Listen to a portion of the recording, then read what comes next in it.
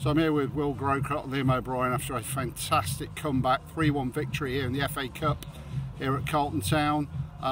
Will, let's start with the first half where we didn't seem to come out the blocks, 1-0 down. With your thoughts?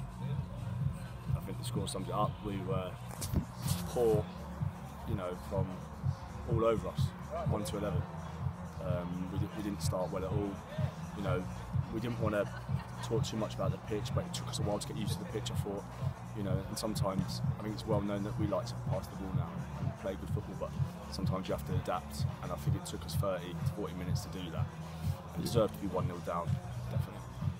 Yeah, well, we went into half-time and made the best possible start when Dan Van got a great header, actually, to get us back in the game. And then pretty much straight after, penalty, Liam, up you step.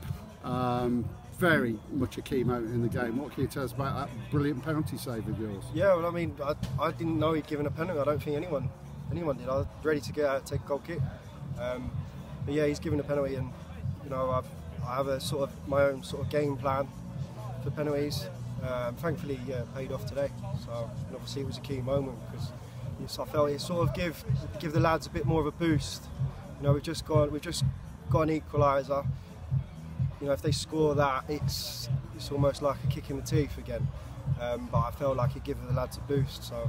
Oh, without a doubt, it was a pivotal moment. And then, yeah, the game went on.